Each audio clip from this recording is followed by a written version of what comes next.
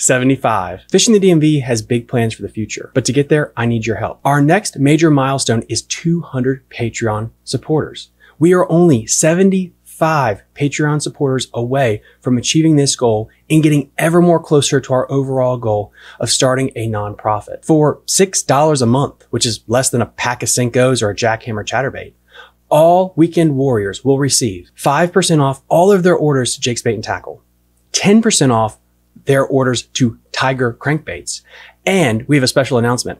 We have a new sponsor of the Patreon program, Catoctin Creek Rods. You'll receive 10% off your orders to Catoctin Creek Rods. You'll also gain access to our private Facebook group community. You'll be in the running for weekly Patreon giveaways, our monthly photo contest that we do every single month, and of course, members only content and so much more. If you would like to help Fishing the DMV grow bigger and better every single month, to be part of a fantastic community that represents Virginia, Maryland, and the surrounding area, please check out the link down below. Thank you so much. You're listening to Fishing the DMV with your host, Thomas Ahrens. Fishing the DMV is brought to you by Jake's Bait and Tackle, located in Winchester, Virginia. If that doesn't get you jacked up, I don't know what will. Good evening, everybody. Welcome back to Monday Night Live. We are here. We are the halfway point through April, and it's been an absolutely crazy April. I feel like every weekend the weather has been bad, and then it's beautiful Monday through Friday when everyone's at work. Last weekend, I was actually down at Lake Anna, and it decided to blow about 180 miles an hour on the lake for 2 days straight. Beautiful weather if you just took away the wind. But hopefully as we get through here and later on into April, the weather will start maybe behaving a little bit better. We can actually get outside and enjoy some things. This show is a little bit different than our usual Monday Night Lives. As you guys know that I'm on the Black Bass Advisory Board for Maryland. Last week, we kind of did something with Mr. Captain Steve Chickahominy talking about what's going on in Maryland. And then we followed that up with an episode on the smallmouth fish hatchery program that was in Maryland for the past 5 years and went through that. I thought that this is perfect to cap that off with Virginia and what has been going on in the tidal water fisheries as well. This is an absolutely awesome opportunity to get your questions answered live and to help incentivize this. Thanks to all of my sponsors.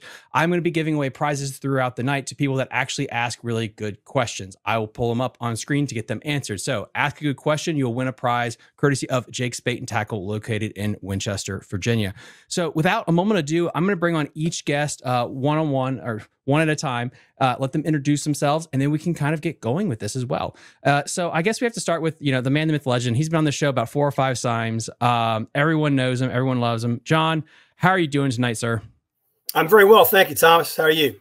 I'm just so glad that we were able to make this work. I'm really excited for tonight. I really am. I think everyone knows you, but Cliff Note, who are you for the people that are listening that don't know who you are? I'm a district fisheries biologist, work out in Northern Virginia district, been in the Fredericksburg office for a long, long time. Manage with Mike Eisel. We manage the Northern district, which is Lake Anna, north, you know, basically up to the urban jungle. And then we go as far west as Skyline Drive. So we have a really cool district in that we go from the mountains, the brook trout water, all the way to the tidal section. So we have a diversity of resources that keeps us busy, but we have a good time managing that. And then, of course, the snakehead thing fell on my lap in 2004, so we made some hay with that. I would also like to say that I think it took 34, 35 pounds to win at Occoquan Reservoir, the first tournament of the year for that place. That place, the amount of 7-pounders, and if I wasn't there to witness it, I would say you're lying. It's insane what that place is doing. I've been telling people for years the Occoquan Reservoir is the stuff. It's the best. When we rank our bass fisheries for a Bass magazine for years running, it has been the #1 in the state. You know, it's extraordinary. The dang on Occoquan Reservoir for years was you could catch all the 2 to 5s you wanted, and people complained and bitched about it. And now all of a sudden, and I can't explain why, the habitat hadn't really changed like it has in, say, the tidal Rappahannock or Lake Anna, but for whatever reason, I can't tell you why. And now those fish are all, like, not all, but there's a lot of 3 to 7s and then some over 7. So it's shifted up inexplicably, but I love it. Yep. Sometimes you just got to just smile on good fortune. Yeah. The next up on this all-star cast, I get the first time on the show. And again, as always, you guys, you know, I'm terrible with names, but I always give it a college try. So Margie Whitmore. Margie, thank you so much for coming on tonight. Hey, thanks for having me. It's Margie, but good, Margie. Really good effort. again, like just for the audience at home, just tell them a little bit about yourself. Yeah, so I'm the Tidal Rivers Fisheries biologist for Virginia. So I kind of coordinate research and monitoring on all of our tidal rivers, minus the Potomac, obviously. Region 4, which is John, takes care of that. So yeah, I work a lot with bass. I work a lot with blue catfish, starting to work a little bit more with sturgeon. So pretty much whatever the management priority is, I get to work on it and try to solve the problem. How long have you been in the position for? I just started in 2020, so this is going on my 4th year. Oh, cool. So still pretty new. Is the sturgeon, that's such a, I haven't heard that in a lot of my conversations. How big of a, not a priority is probably the wrong word, focus, because that's really interesting and a unique species to monitor. Yeah, so VCU has done a lot of the work with Atlantic sturgeon and the James system. NOAA has done, and Chesapeake Scientific has done a lot of the work in the Pamunkey. Now we're kind of have a little bit of a handle on the James and trying to kind of spread out into other rivers and get a handle on those populations. So very early stages in that, but I'm looking forward to seeing that work progress and seeing if we can kind of get a better handle on the data in other populations. But yeah, again, very, very beginning stages for some other systems. Oh, that's going to be so cool to talk about. And again, guys, as always, ask a question, you're going to win a prize. The third one to round out this trio, we talked a little bit to him actually at the Richmond Fishing Expo. I got him on for about 20 minutes. Now we can do a little bit more long form. He's a little shy, but let's give him a welcome. Scott Herman, how are you doing tonight, Scott? All right. How's it going? Thanks for having us all on. Same thing. Like, just give everyone just a little rundown that are watching right now. Who are you and how'd you get into this crazy thing? Yeah, it's my name's Scott Herman. I've been working with the Department of Wildlife Resources for quite some time. Shoot, March of 1998. Not as long as Odenkirk, of course, but different positions for a few years in Farmville, then up to Fredericksburg, and then as a fisheries biologist since about November of 2004. So Region 1, out of the Charles City County office, basically keeping busy with a lot of the lakes and reservoirs and public resources from the James River on up to the Northern Neck. Mind you, we don't have too many lakes up on the Northern Neck. You got a few options up there, but most of my action and responsibilities are pretty much around, Chickahominy Lake, Diaskin Reservoir, a lot of the Newport News municipality waters. You got Lake Chesney, pretty much one of my higher profile bass fisheries there, and been keeping busy the last few years on the Piankatank River as well as the tidal Rappahannock below Port Royal. There's so much. We're going to make sure we get into all that tonight as well. For everyone listening right now, we got about 50 people kind of pulling in here. Again, if you want to watch us on YouTube, that's the easiest place to leave comments. But we're also on Instagram, Twitter, X, I guess is what it's called now, and about 3 different Facebook groups. Please share and like this out. It really helps out in the algorithm. Basically, what we're going to be doing tonight, I have a PowerPoint presentation up on one of my other monitors here, and we're going to be going through it. And I think as I share my screen here, really give a rundown, I guess, for people that aren't in the know on how these studies are conducted, just kind of like a mile-high overview of how all this information in this data is collected. And I will share my screen. Perfect. All right, cool. We got the screen up. Hopefully everyone can see it as we get into this bad boy. So yeah, whoever would like to go about this first, like how is this collected?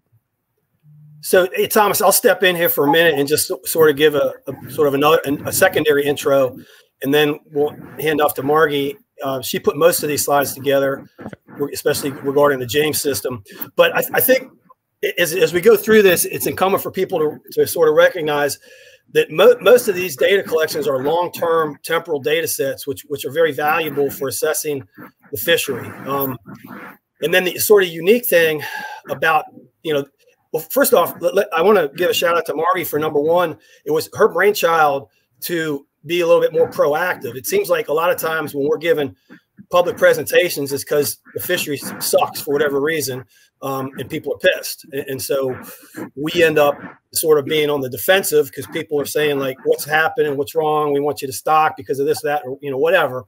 And so we've been through a few of these meetings over the years, and about a year ago, Margie decided, hey, it's a good idea. Let's be, proactive about this. Let's get out and if it's, whether it's good, bad, or average, let's just tell people what's going on and what we're doing, what we're seeing, and how we're doing it. So that brainchild resulted in February 22nd, I think it was, the first Tidal Bass Summit, she dubbed it, which was a great idea and brought a lot of anglers out, tournament fishermen, and just people that were concerned about the resource, and got to hear about like, you know, the different tidal rivers in Virginia. The Potomac wasn't really included because that's Maryland water, although we do a lot of extensive monitoring in our tributaries of the tidal Potomac, which is kind of setting that aside for now.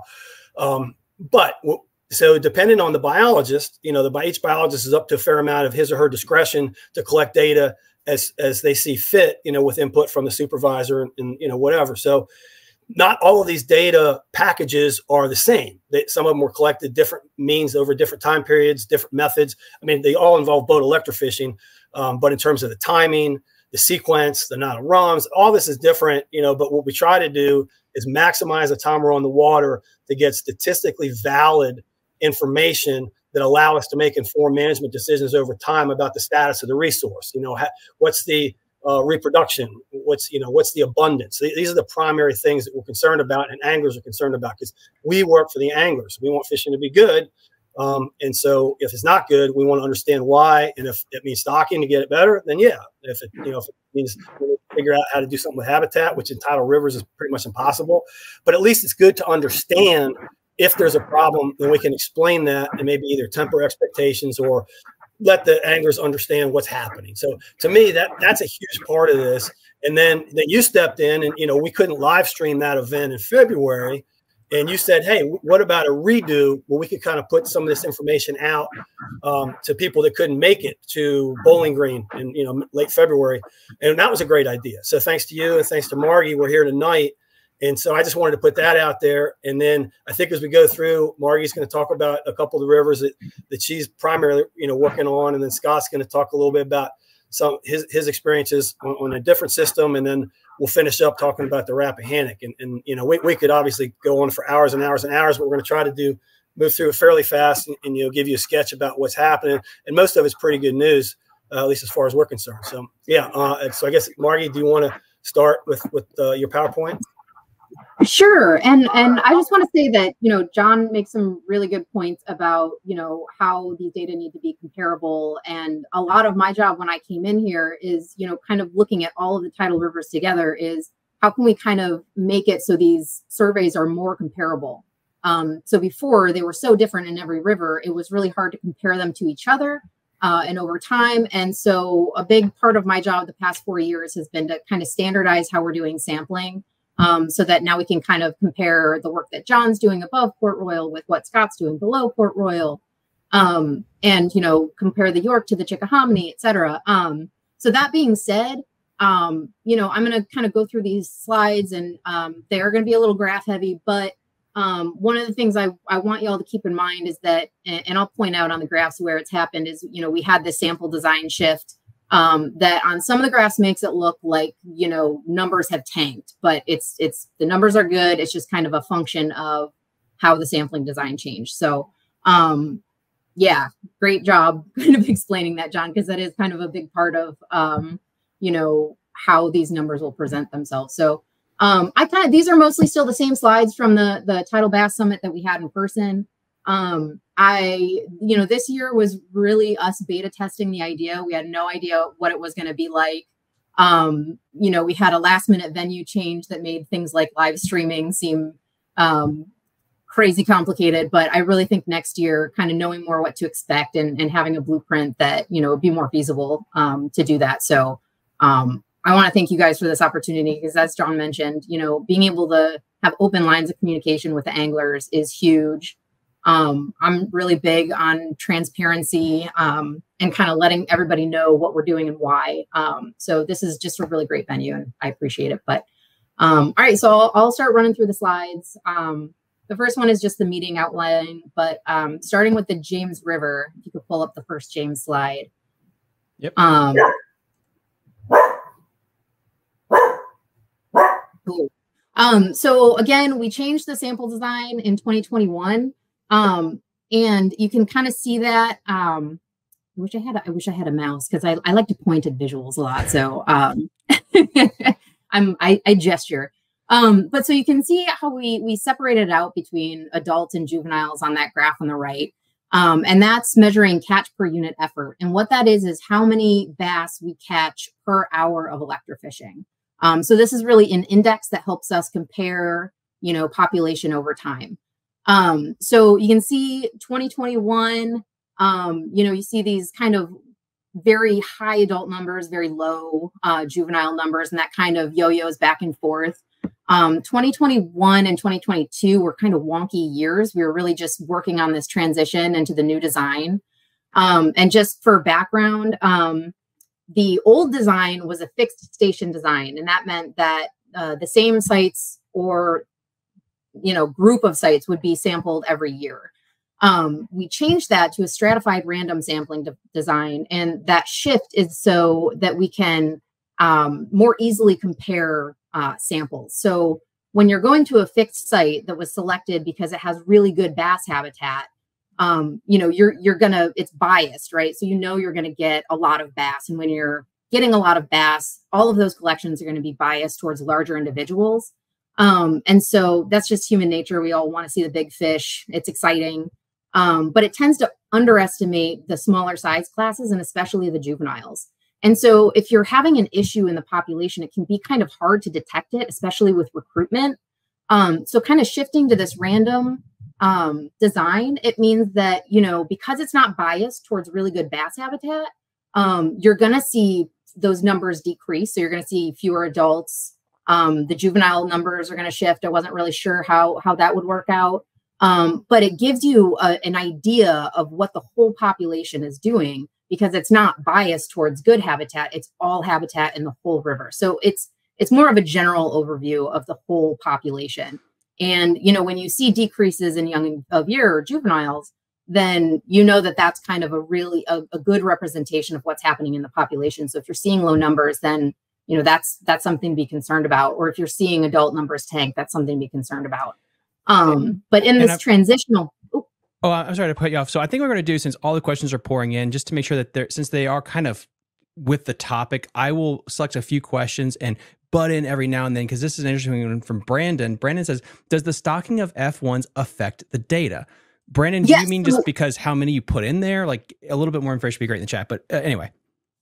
So you'll see that in the next slide when you go into the Chickahominy is, you will see how the stocking kind of bumped up those numbers in the short term, but kind of petered out in the long term. And that's kind of typical of what you would expect in stocking in like a tidal system. We don't expect really like a long-term boost, more of a short-term boost, and you're hoping to kind of have that contribute to the stocking biomass long-term, but doesn't always work out that way. Tidal systems are really finicky, as you all know.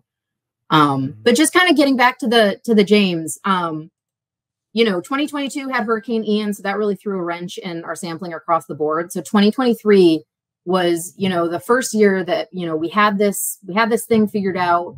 The design shift was kind of fully done. And we got a lot of pedal time on all of the rivers. So, you'll see this in pretty much all of the graphs for these rivers where, 2021 and 22, low wonky kind of evens out in 23. And I expect, going forward, we'll see those trends, be more representative. So, numbers pretty good in the James, down for sure. Again, that could be just a remnant from the design shift, but the population is really good. We saw some really nice size individuals, a lot of juveniles.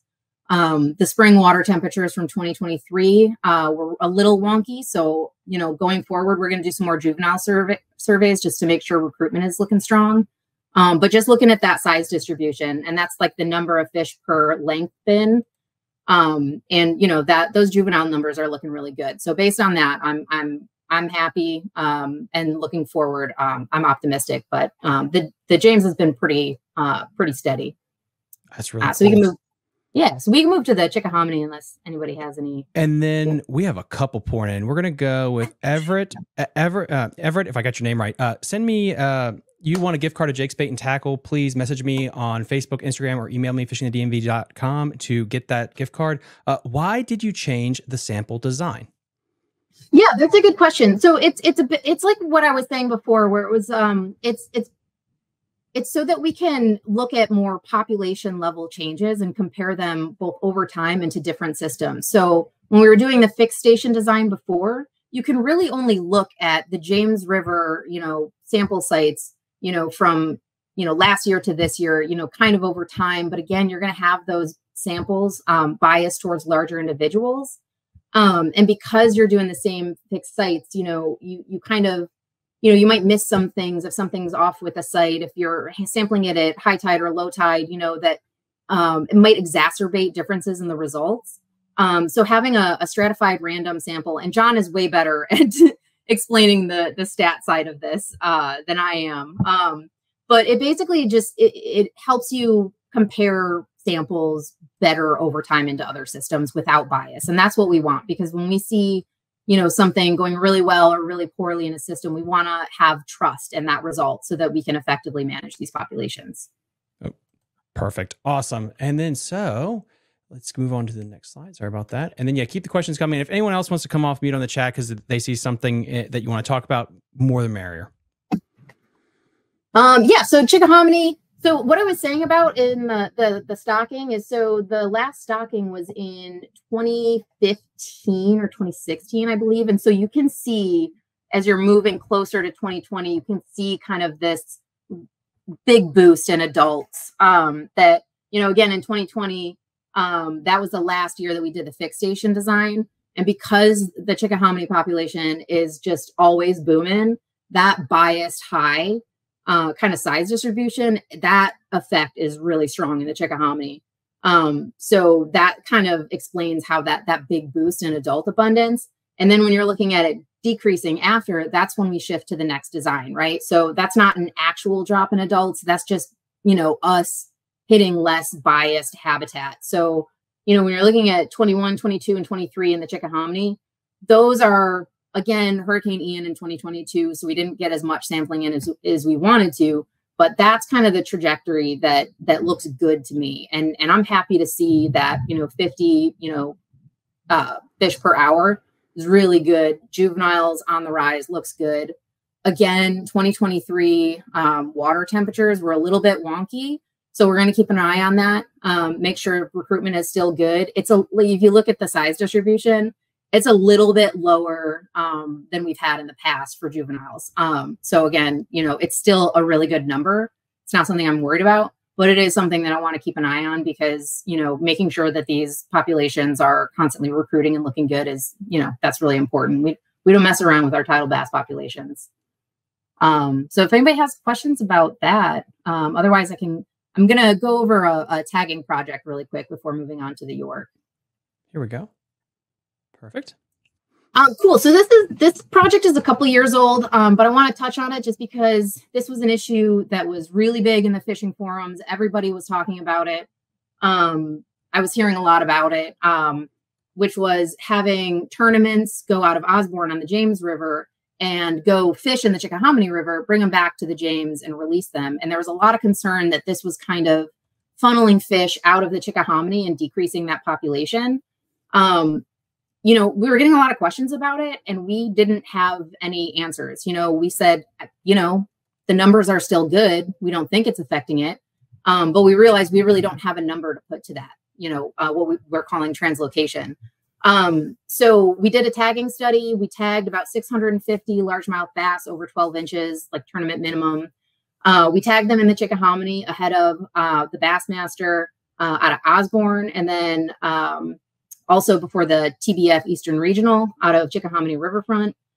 We had a couple of different questions, one of which was, what's the rate of translocation from the Chickahominy to the James River?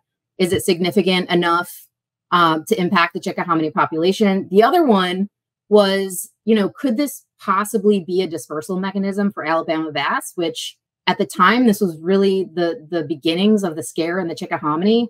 And so we were really concerned about them getting out of the Chickahominy, moving to the upstream James and affecting smallmouth populations. So, we also wanted to see if this could be a mechanism for dispersing Alabama bass. You can go to the next slide. So first thing is we got a ton of reports. I think our reporting rate was like 18%. Which normally for, anglers calling and reporting tags, it's usually in the single digits. And a lot of that was because we reached out to our local anglers and they were really engaged in the project. So shout out to anybody who reported a fish because we had other fish biologists like not believing our reporting rates because it was so absurdly high. So what we found through the project and like looking at the map, the color is of the dots is kind of meaningless, but basically the lighter the color, that is the latest recapture that we got. So anglers would report fish that they caught, and we would kind of make note of the location. And then on top of that, we were also at the weigh-ins for the Bassmaster Open and the TBF Eastern Regional. And we were collecting tag information from anybody that brought one in their bags. So we only saw 3.4% of our tagged fish come through these weigh-ins as part of the tournaments. And outside tournaments, it was only 0.3%. Whoa. I was expecting at least 5%. And we didn't even really come close. And so in order to start looking at something that might impact the population as a whole, you're looking at like above 10%, probably something closer to like 15%, depending on the system. So this is a really good number. I also want to say is we only had one Alabama bass come through the Bassmaster Open weigh-in.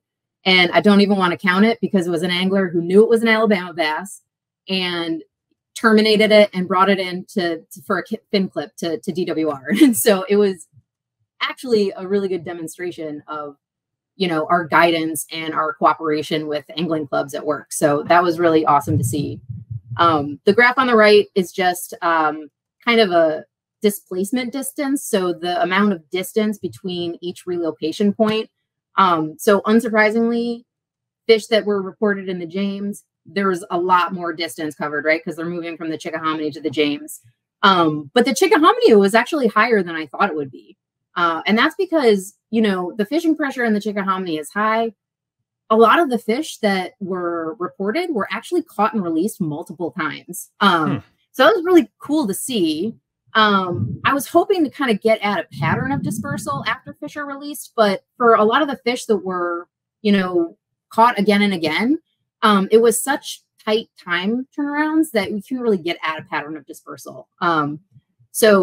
But what's interesting in general is that a lot of fish were, you know, released generally in the area that they were caught, except for a handful that ended up in the James and one that actually took a trip all the way to Osborne and then ended up back in the Chickahominy. I'm assuming that's a couple boat rides. But it was really good to see that, you know, translocation wasn't really a big issue. And, you know, the type of engagement that we got as part of this project. So that's that. That fish only made that movement because he was probably caught again, correct? Oh, 100%. Yeah. So a lot of times people will catch. So if they were released like above and below Osborne as part of a tournament, some folks actually will target, you know, release areas during other tournaments. And so you see like there's one dot way up the Appomattox. So there's also bass tournaments out of the Appomattox. So I'm thinking that, you know, some folks were maybe targeting areas in the vicinity of release sites, picked it back up, took another boat ride back to the Chickahominy, and that one took a trip to the Appomattox, possibly for weigh-ins. So, yeah, really interesting to see though, because the odds of that fish getting caught again and then relocated back to the Chickahominy are really small. Brandon, so we only catch the stupid fish. Yeah, that's a spot on, boss. Anyway, we'll go to the next slide. I would say that fish that are more aggressive are more likely to be caught.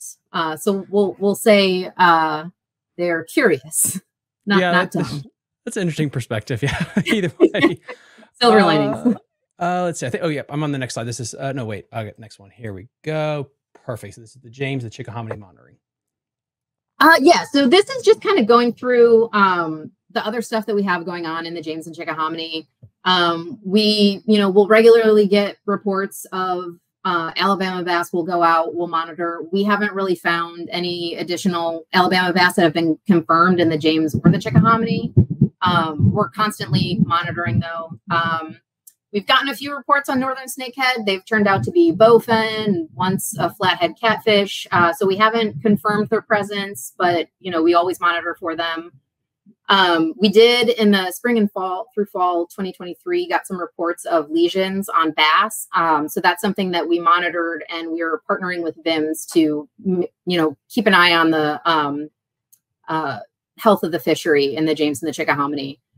It looks like last year it was a combination of stressors from, wonky spring temperatures, a delayed spawn, probably stress from, catch and release, and, just environmental stressors. So it doesn't look like it was anything serious. It was just kind of a normal bacteria that's present in all of these systems that was able to take hold in a few fish because of some increased environmental stressors. And then the other thing I just want to plug is we're doing a James River and Fall Line Creel survey through February 2025. So if you're fishing the James or out of riverfront and you see one of us pestering you with questions, that's what we're doing. And then, as always, guys, when this gets re-uploaded tomorrow, I'll put a link in the episode description to for the Virginia Department of Natural Resources, just their website with a lot more information, so you can go there and check it out. Let's see. We do have a question on Instagram. Sadly, Instagram doesn't let me show off the comments, but it's from Triple Threat Vet. Lesions, as in the Adam virus? ? No. So these, we believe, were caused by Aeromonas and Pseudoaeromonas bacteria, which are very common in all habitats. They're, most fish can fight them off and be just fine. It's only when a fish is really stressed that, there's more chance of it actually affecting the fish. And in this, and we saw it in blue catfish as well, but it just caused like a lesion that some folks were very concerned that it was largemouth bass virus. It was not. And later in the season, as time went on and everything kind of evened out, we saw, what looked like healed lesions on the fish. So it was something that we continued monitoring to make sure it wasn't an issue. And it didn't seem to be. We had good numbers in fall. But that being said, that's another thing that we're keeping an eye on because we don't want to, be surprised by a health scare in the population. But again, having reports from the anglers was huge. I mean, I just started, getting a few of these fish in my samples. And I was like, this is something I want to look into when I heard from some anglers that were like, what's going on? And it was actually a huge help to get some fish samples to bring to them. So, yeah. When we talk about the spotted bass, and this kind of ties into, we got another question that I'm going to add to. Victor, you just want a gift card to Jake's Bait and Tackle, please. Instagram, Facebook, or email me, fishingthedv@gmail.com. When he talks about the data, does it include spotted bass, largemouth, and smallmouth, or just largemouth? The one thing I wanted to add to that is how well do the Alabama bass, how well can they actually thrive in a brackish system like the James? And this will also be for like my Potomac guys. John, I know I've had you on the show a couple of times to talk about this issue. I also had a couple other people on that. Those episodes haven't dropped yet. Don't want to spoil that. Is it just those clear lakes like Kerr, Philpott, or can they really get a grass holds root like in the James? I'm not too concerned about them in the Tidal James and the Chickahominy. What seems to be happening is they're holding deeper than the largemouth bass. And I think that's also why we haven't really caught more. I think they're kind of figuring out how to kind of carve up their turf. So when we're doing our fall sampling, we're seeing largemouth like up on structure where we would normally expect to find them.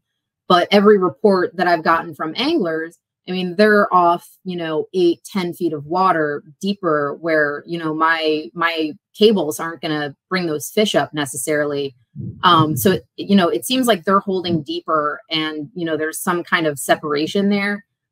Where I get concerned about them is in the James above the fall line and going upstream. But in the Chickahominy and in the James tributaries, the largemouth bass population is so strong. I'm not worried about them outcompeting them and taking over.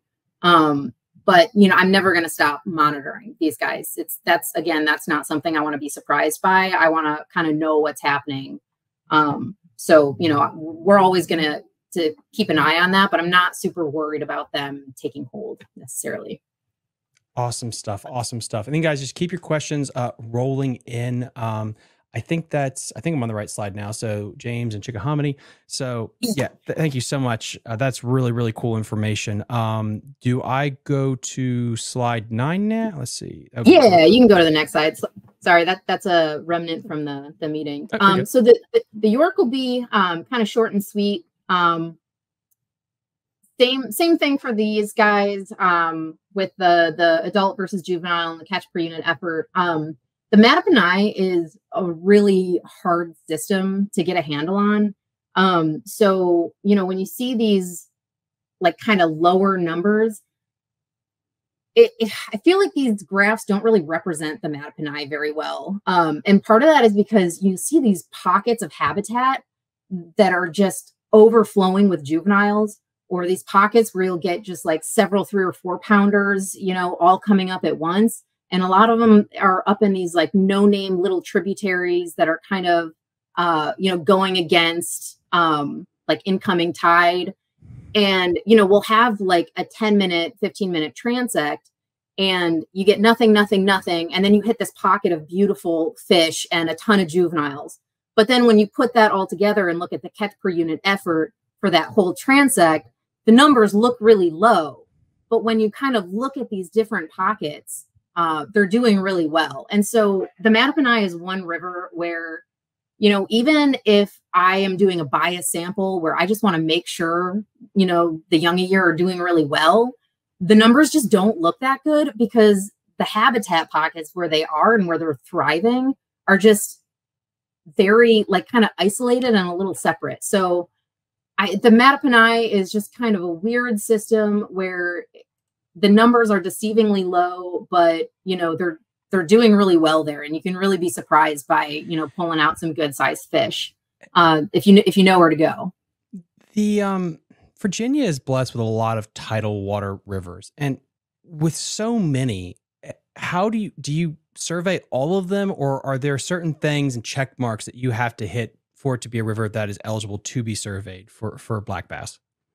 Yeah, that's a good question. So coming up with I will avoid getting into the grisly details of the algorithm that helps me pick sampling sites, but I basically use an algorithm that selects, you know, X number of sites from the main stem and then X number of sites from tributaries based on like the size of those tributaries. And so that's how I have it stratified. And the algorithm is set up so that it doesn't select sites that are too close together. So you don't get that kind of location bias in what, like per year. And also so that these samples and tributaries aren't super clumped together. So you won't have 2 tributaries right next to each other, get all of the tributary samples for 1 year. So it's a really smart algorithm, and, you know, setting that up was a huge game changer in making sure that we're getting a representative sample every year. And so beyond that, like I can pretty much include all of the tributaries of any size into that, and it'll have the opportunity to pull from it.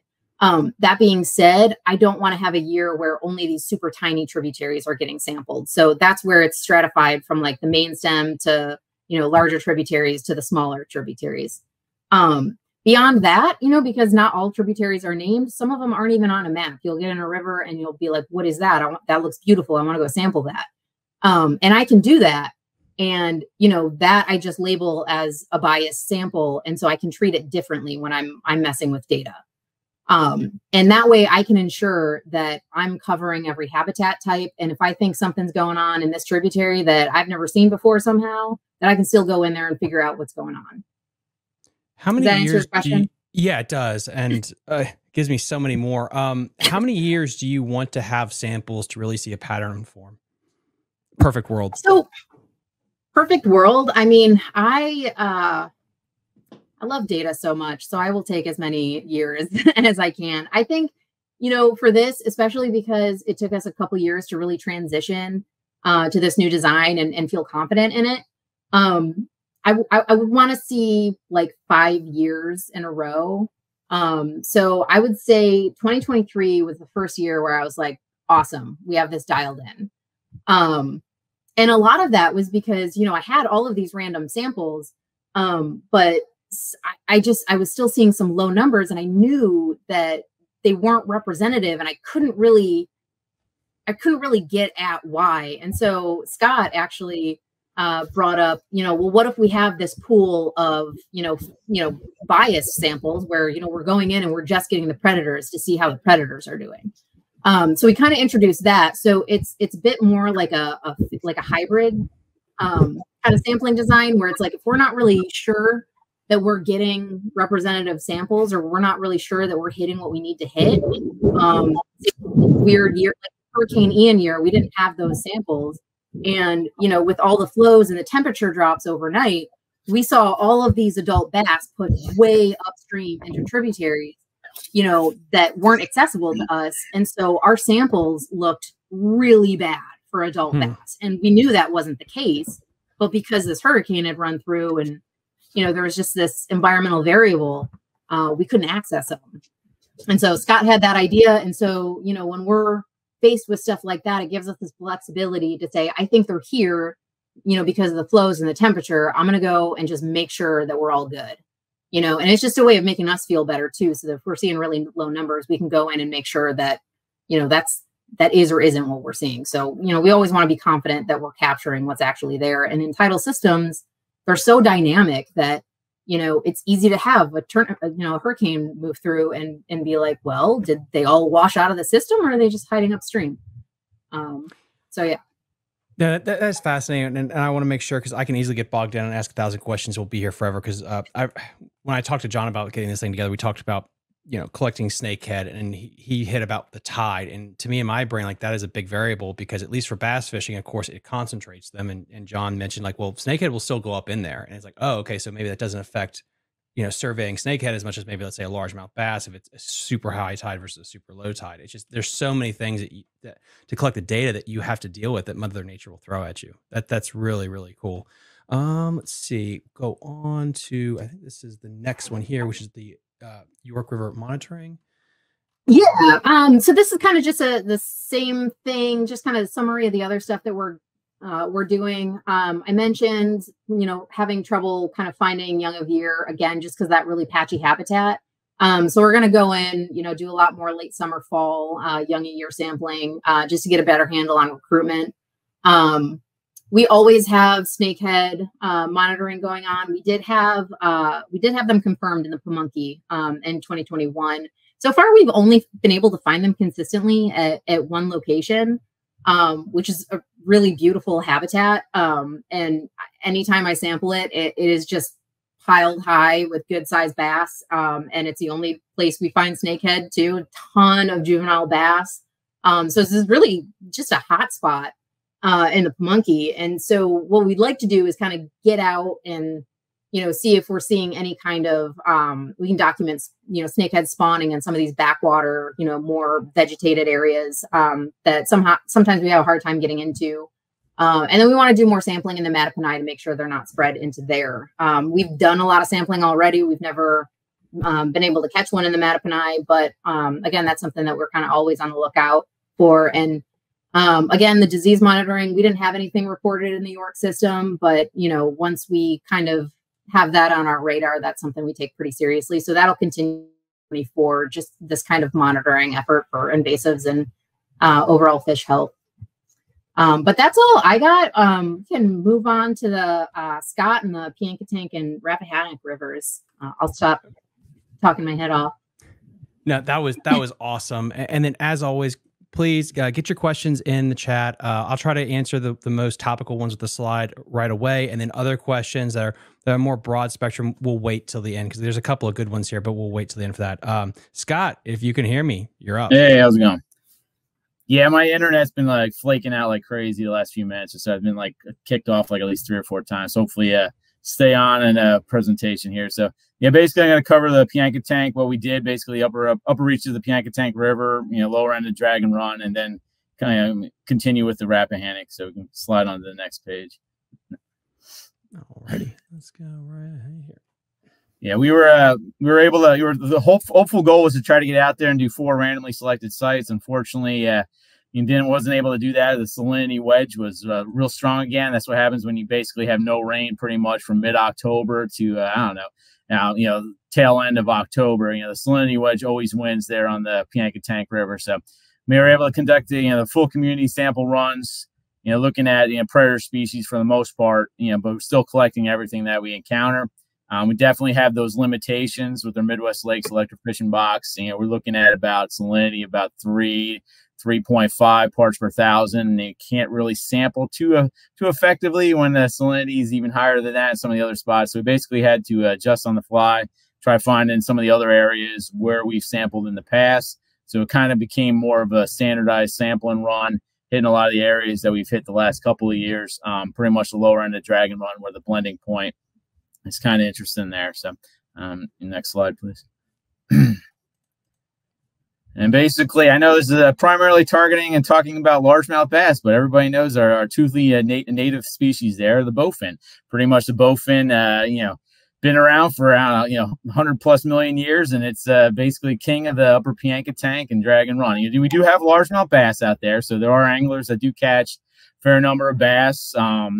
Basically a guy with his a nice bass boat and some of a good decent selection of bass fishing lures can probably outfish us in terms of what we did last year, just because the salinity was creating so many headaches. We managed to bounce out there for 2 days of sampling, October 3rd and October 30th. Hit 7 shoreline sites. Combined effort of 2.38 hours pedal time. Allowed decent species diversity. 18 different fish species collected. I'm looking at just a total of 293 fish. So we didn't really have too much in the way of bycatch from gizzard shads and other minnow species along the line. But, you do get some centrarchids in the mix. And unfortunately, we're only able to get a limited number of largemouth bass, and that only accounted for 7.5% of our total fish catch. Next slide. So we do have a question here on Twitter, which is from Tony98. Are bowfin an endangered species? They're not an endangered species, but they have received a fair amount of pressure over the last, say, 5 to 10 years, primarily from the bow fishermen that are actively targeting the northern snakehead. Unfortunately, some of these guys, hey, shoot first, ask questions later kind of deal. Oh, you plug a 6 or 7 pound bowfin. Guys are out there looking for a nice meal of northern snakehead fillets. They're not out there eating, the bowfin. So basically, we've seen a fair number of bowfin in our surveys, arrow wounds, it's through the body. We've seen some of those gaping arrow wounds where you're just like, whoa, somebody missed this guy or missed this female bowfin. So it's unfortunately they do get hit. People still have the right to bowfish for them. Mind you that, the creel limit for gar and bowfin, five per person, for each one of those species. And then like during the spawn though, that's actually knocked back down to like 1 per person per day. So whether or not, they're not endangered, but we do find declining numbers. We have found the declining numbers of bowfin on the Rappahannock. Pamunkey still full of them. There's piles and piles of bowfin in the Pamunkey River, upper parts of Pamunkey Dragon Run. A lot of them are kind of cookie cutter, 2 to 3, 3.5 pound range. If you get a 6, 7 pound bowfin out of the Dragon Run or Pamunkey, that fish is definitely one of the larger specimens that are out there. We rarely see many of that size, and we've had days out there in the past where boat 300 bowfin in about an hour and a half of sampling, and probably see about two or three times as many that get away from the boat. So they're not really getting hit all that well with the electricity, especially at that higher conductivity levels. Yeah, Jesse, you got a good question there, and I'll get to that one in a bit. That's a really good question, Jess, but I'll get to it. Yeah, it's pretty much looking at the length frequency distribution of the bass we were able to catch last fall on the upper Pamunkey, lower Dragon Run. Mind you got a couple year classes, not much to write home about. You did see limited recruitment. I think a lot of that, primarily it's not the best of systems fertility wise in terms of overall productivity. Do have a lot of bowfin out there, so if you're a little 4 to 5 inch largemouth bass, you got a lot of enemies left and right here or there that could definitely consume the smaller bass.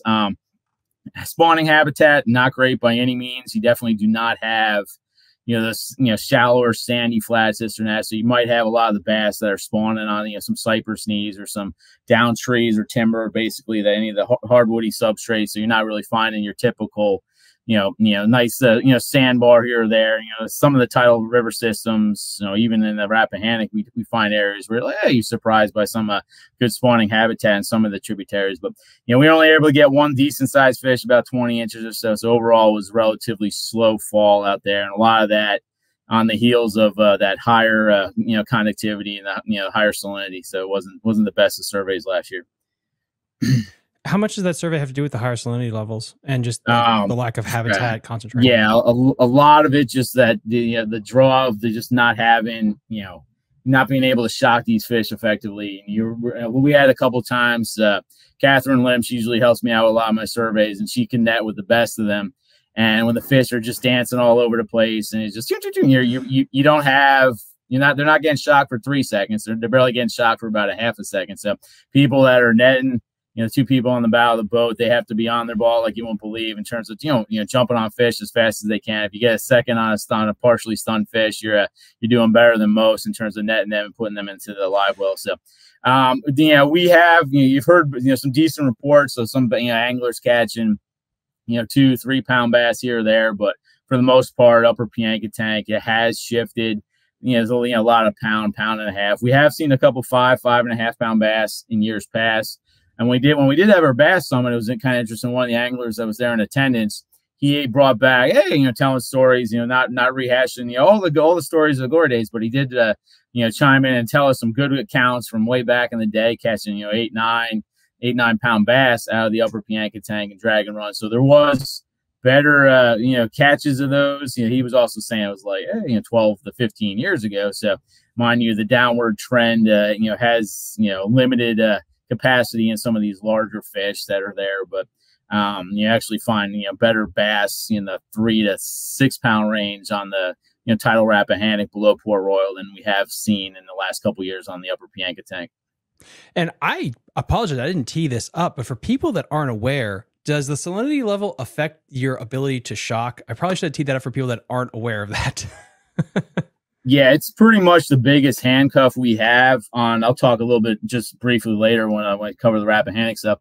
Where a lot of the sites that were selected, we show up. I have my YSI, and we're like, hey, let's see what the magic conductivity is and what the salinity is. And you're like, oh, it's like the lower end of Piscataway Creek. You're like, oh no, not 9 parts per thousand. It's like, nope, not going to happen. So then you kind of, you look at the checkoff list of the different sites that were selected. And you just, unfortunately, you're like, oh, okay, 9 parts per thousand. That's 6 parts, 6.5 parts per thousand. You kind of make your way further up these tributaries, and you eventually find areas where you can sample. Mind you, even at that 3 to 3.5 parts per thousand, there are fair number of the fish that are bouncing away from you. You can find it's a little bit better on the larger size fish, but you're definitely not getting wide range of the smaller fish like spot-tail shiners and any juvenile gizzard shad that might be in the mix that kind of just swim right through the electric field. Awesome stuff. And then I will switch to the next slide 17. Yeah, bouncing on to what we did last fall, looking at what all the different sampling that was conducted on the Tidal Rappahannock River. We had 7 rounds of supplemental bass stockings, several rounds of those, and that was kind of something interesting. I'll go into a little more detail about. We had the summer electrofishing, looking at collecting some more bass for our bass tagging study, as well as while we're out there in a lot of the lower end tributaries collecting fish for Department of Environmental Quality, their fish tissue contaminant testing. So that was kind of something a little bit different this past summer. In 2022, we did a lot more tagging during the spring months, pretty much May through mid-June. So that was something we kind of shifted away from that, so we weren't shocking during the spawn on those upper end sites, just below Port Royal. But then we came back with the full community electrofishing, and in October we were out there for several days sampling. And I mentioned about the supplemental bass stock, and that was something we're going to try a little bit, just see how it goes. Unfortunately, those bigger bass that were pictured, and we got them from Ice House Pond while sampling King and Queen County, right by our hatchery. Had several collections of fish from there. Those fish were moved to another lake. The club members, King and Queen Rod and Gun Club, were generous in giving us a lot of the smaller fish, which is good. A lot of those were pretty much 8 to 15, 8 to 16 inch range, but a lot of those 5 and 5.5, 6 pounders were moved to another water. Unfortunately, not the Rappahannock, but we did find a fair number of juvenile bass that we're able to bounce to in different stocking areas that we put into the Tidal Rappahannock. That's awesome. Let's see. Here we go. Yeah, and here's one of the days when we were stocking. Bruce Lee, one of the pride and joy of the anglers of the Rappahannock River. They're concerned anglers, bass anglers of Virginia. He was out there helping us stock fish, Audubon Marsh and Drake's Marsh. We were the first stockings. Put 141 largemouth bass in there. That was the early one from April 5th. Bass range in size, some juvenile ones in 3 inches up to 12 inches. Average size was not all that great, 8.5 inches, but hey, we got, some juvenile fish. We did fin clips on those, and we were able to stock them within close proximity to the marsh edge for the most part. Mind you, might be a drop in the bucket, but we were able to get some surplus fish that the club members there, King and Queen, wanted removed from Ice House Pond. How many years has that been stocked in particular, just for people that just logged in? This was the first full-blown stocking of doing this this past year. We have used Ice House Pond and Walker Coleman Pond for other, small impoundments in and around Richmond and Henrico. A lot of that's kind of like, hey, it's like, hey, I got 150 bass, and okay, I'll bring 75 to Deep Run Park Pond, the upper pond, or in Henrico, and then stock the lower one as well. So, yeah, in terms of the Rappahannock, this was the first time we did a full-on stocking of those fish. Cool. That's awesome. All right, here we go. And here's just a little bit more on the sites that the other sites that we had hit. Baylor's Creek, we came in there with 131 other fish. Came back in June 16th, middle of June there in Totoski Creek, put only 93 in there. So then Mount Landing Creek, mind you, a smaller sample size there, what was stocked at 81. So different size ranges of the fish. So, some of them were pretty small. Some of the max end were hitting about 15 and a quarter, Baylor's Creek, then 14.3 on the pretty much similar max end there at Totoski Creek and Mount Landing, but total 446 bass. So something who knows that might contribute to year class strength here or there. But one of the things in the past that we have seen, you actually see better bass in the Tidal Rappahannock in the 2 to 4 pound range. You're really not seeing year class strength, the weak year class recruitment of those pound and a quarter fish. So it's kind of one of those things where it's trying to fill in the gap, so to speak, with the supplemental stocking. Mind you, it was the 4 areas of the river that we did sample, and some of the other areas up closer to Port Royal. I'll talk about this in a little bit. We did see better recruitment up there. So there are areas in the middle reaches to the lower end that definitely needed a little assistance. And then we have a great question here from David Smith. Again, guys, please, I got about 6 more gift cards to give away here, so ask a good question, win a prize. What section of the lower Rapp holds the best bass population? Little Falls, 301 Bridge, and so basically you kind of answered that, but just this is a topical question. Yeah, one like Little Falls area, that's one of John Odenkirk's sites up top. You probably have better bass up there. More consistent population. There are some decent bass that sort of hang around by Port Royal. Do have a lot of hydrilla just on the flats just down from the 301 bridge. So that kind of acts as an attractive area for bass to hang around. A little bit on the edge of the break line. Mind you, when you have low tide, a lot of that hydrilla is basically foot and a half of water. Great for snakeheads. And the snakehead anglers love hitting that area pretty hard. Tappahannock gets a little too salty down there. So, mind you that there are anglers that do fairly well in Piscataway Creek, so that you get, some 5, 6, 7 pound bass out of Piscataway Creek. But those fish are kind of playing the surfing game with the saltwater wedge slipping in and out. And, so you do have a lot of network interconnecting channels further up in Piscataway Creek. But ideally, Tappahannock, there's a reason why they have the Croaker tournament out of there pretty much mid-May, the big Croaker tournament, because it starts getting a little higher salinity levels, come May to June. So I would basically race to Little Falls. Hopefully that answers your question to some extent. I never knew there was a Croaker tournament. Okay, yeah. Anyone in the chat, message me with details on that. That blew my mind there. We got a couple more questions rolling in now, so we'll go on to the next slide. Yeah, basically, covering quickly what we did in June. We were out there for 4 days, sampling, June 9th, 16th, 23rd, and 30th in conjunction with the bass stockings. Lower end trips, we kind of concentrated further on downriver because we had tagged a lot of our other fish the year before. The northern tributaries, pretty much above Drake's Marsh and the main channel site. So it was like, well, let me try sampling some of these lower sites further down in the river system. And actually, those were the sites that were on the list for DEQ for the collections for their fish. So gave them a representative sample of the different species they wanted. Mind you, I tagged my bass and I let the bass go, and DEQ did not get any largemouth bass, thrown into their ice coolers, but they did get, bowfin snakeheads.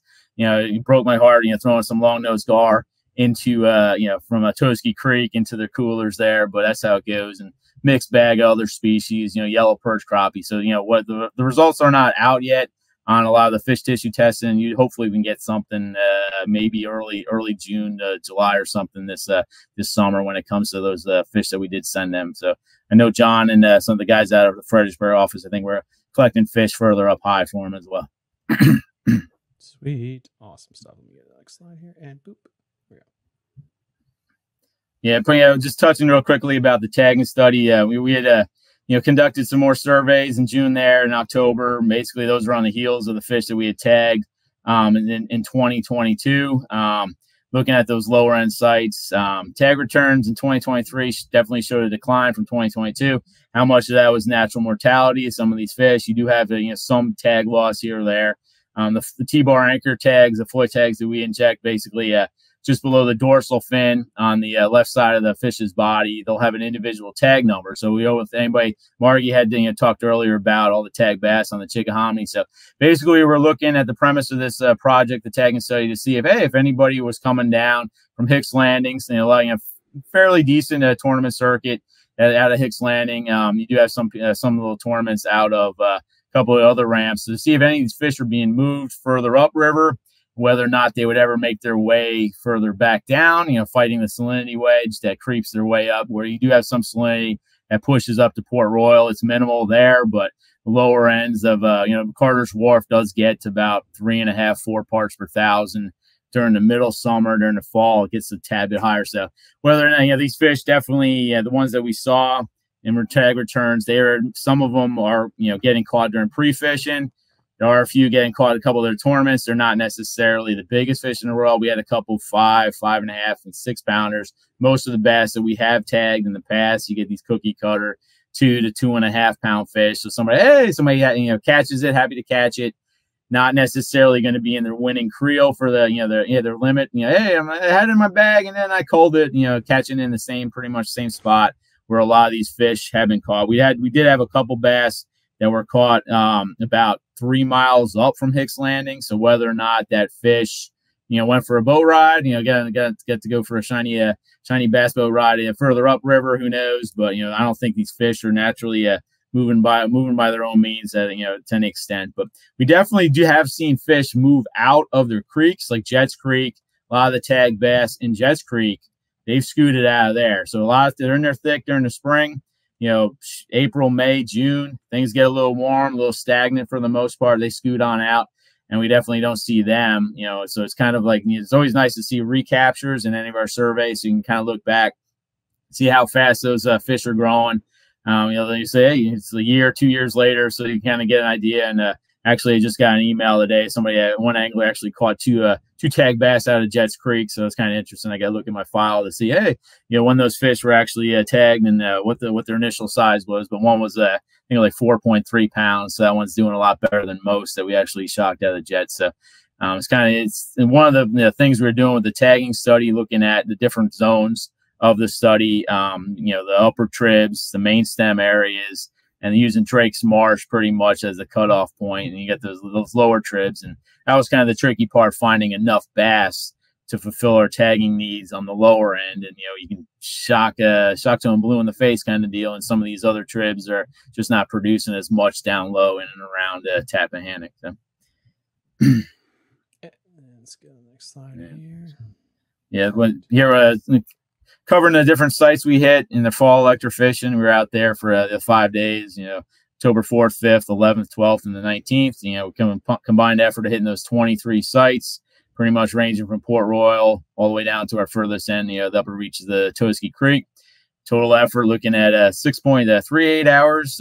So you're bouncing around, hitting a bunch of different sites. Unfortunately, some of the other ones on the lower end were not conducted. Some of those were pretty much mouth of Cap Point Creek. Even some of the lower end sites in Cap Point Creek were a little bit on the salty side. So we managed to push up a little bit further and managed to still get on some fish, Mennekin Bay up high in Cap Point Creek. But salinity wedge was definitely a problem last fall. So we have a really good question here from Gary's Fish Tales. Since it's brackish and tidal, do you ever get saltwater species like flounder? Here in Florida, I usually catch redfish and flounder during the bass tournament. Yeah, we definitely do see some saltwater species that creep their way up. Be perfectly honest with you, we were out last week sampling Pamunkey River, trying to get a few more striped bass for our hatchery. Mind you, our striper collection was not great by any means, but I was happy as can be, and we got 3 puppy drum. And I was like, hey, so it's kind of interesting. April, fish are moving up. Mind you, the puppy drum were 15 to 16 inch range, but last fall I didn't see a single puppy drum at all. A lot of the sites we hit. So they're one of my favorite species. Seeing those guys in the juvenile red drum. So it's kind of interesting. The one had 6 spots, so I was really excited seeing the little puppy drum. You do see occasional flounder here or there. That slipped their way up. Pamunkey River, we have collected 4.5, 5 pound speckled trout. Mind you that they're rare where we're sampling, pretty much just below drag and run. But they're definitely you do find a few saltwater fish that make things a little bit interesting on that end. So, well, like today we were on the James River sampling and looking for more striped bass, and got into giant schools of striped mullet. So it's kind of interesting where the fall surveys, you striped mullet, they'll make their way up. They'll go all the way up to the barge pits on the James River. But we're sampling Flower 200 point, and you're just, I don't know, about 15, 20 striped mullet, all about 2.5, 3 pounds. I'll start bouncing. I was like, well, weren't striped bass, but striped mullet, so who knows? But that's something different on that end. But it's kind of fun when we do see some of the saltwater fish to get that blending in the brackish water. All right, we got, let's see, I think the next one here is cruising the hydrilla. Yeah, this is just a quick idea showing some of the sites that we're hitting. So I think this was in Jets Creek, where you find that hydrilla edge, and definitely if you have a tide creeping out and you're approaching lower tide, you basically cruising along there, shocking. You find a lot of fish just targeting along that edge. So just in there, not too much behind that, just besides the seeing that. You do find some good cover in these creeks, especially as closer you get to Port Royal. Finding that hydrilla, great for juvenile bass, just in that whole nursery habitat that's there. Ginkatee Creek, just to the west, basically the most northern arm, creek arm just below Port Royal. That's got some great hydrilla in there, and it's been one of our more productive areas for finding juvenile bass. So it's always great to see those young fish, whether or not they make it, 2, 3, 4 more years down the line. That's a whole nother story, and hopefully we'll be tracking them in the future. Next slide. I was talked earlier about the higher salinities there in Piscataway Creek. So instead of just putting a big fat asterisk on our data sheet with the salinity levels, we did record them. We pushed her further up the creek to see, hey, we find some bass up high, some bowfin, occasional snakehead here or there. So it's kind of interesting actually hitting some of these areas, specifically Piscataway Creek and actually Mount Landing Creek, where basically is as far as you can go up to the creek. And in Piscataway, we found a giant pine tree that pretty much blocked the boat. And, it's like, hey, maybe you have a kayak, you can slip over that pine tree, but not making it any further. So you definitely had to ad-lib some of our upper end sites. We actually did a full community on this site too. So we did find a fair number of bait fish and, centrarchids, mixed bag of pumpkin seeds and some bluegill. So you do find different fish assemblage in these upper ends of these creeks. And then you get the full community electrofishing surveys gave a tally of 1,408 fish. So had great species diversity. So it's kind of interesting seeing the 36 different species that we were able to collect. We had 197 largemouth bass. And unfortunately, the CPU of that, with the amount of effort we had, 31 bass per hour. Catch rate, takes into account a lot of the poor results from those lower sites. So you can't always necessarily, if you go to a lake, you can't always sample all the beaver huts, all the lily pads. So you do have those other sites that are worked into our collection.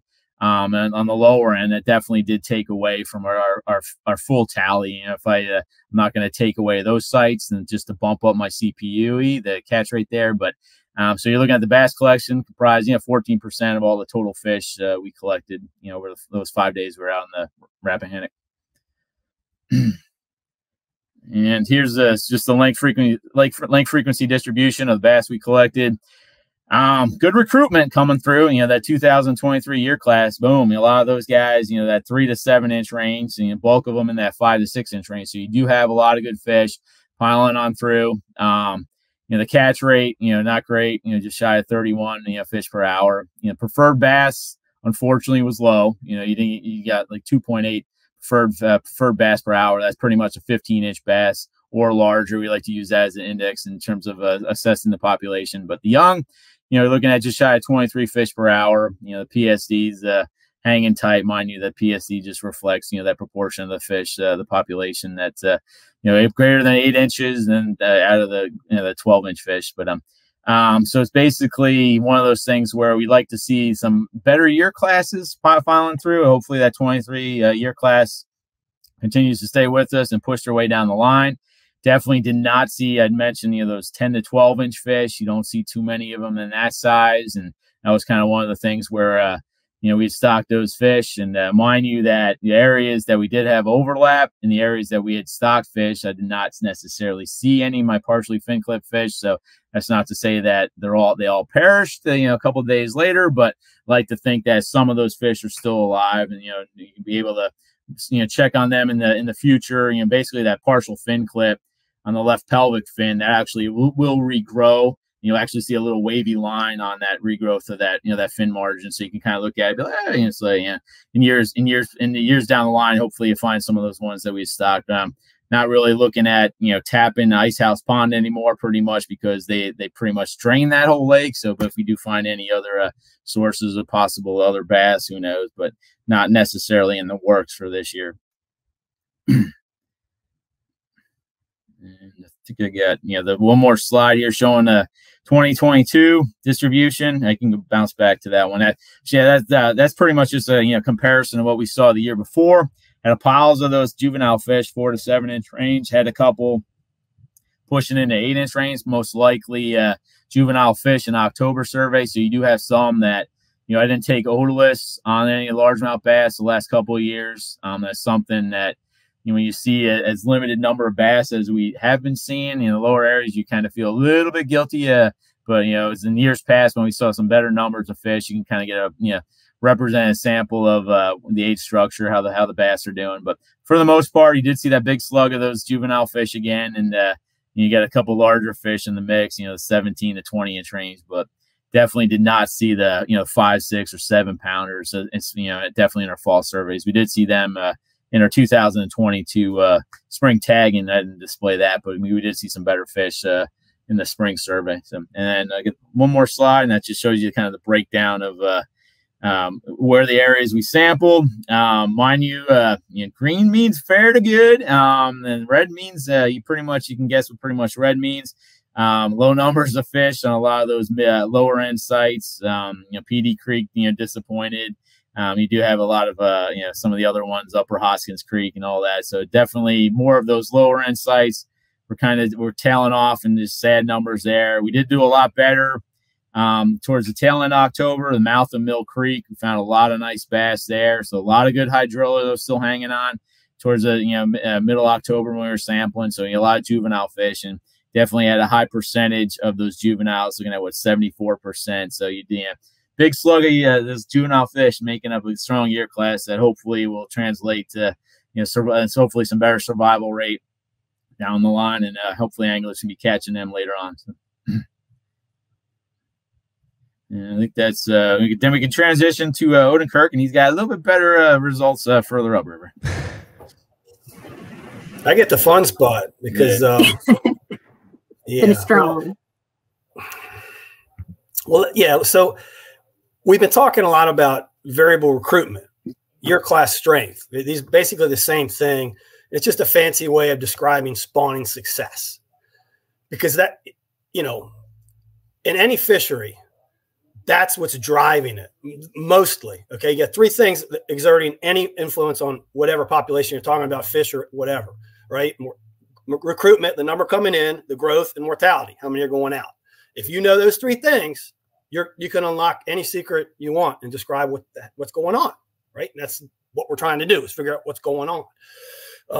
And to me, and to most biologists working with fisheries, recruitment is such a key thing.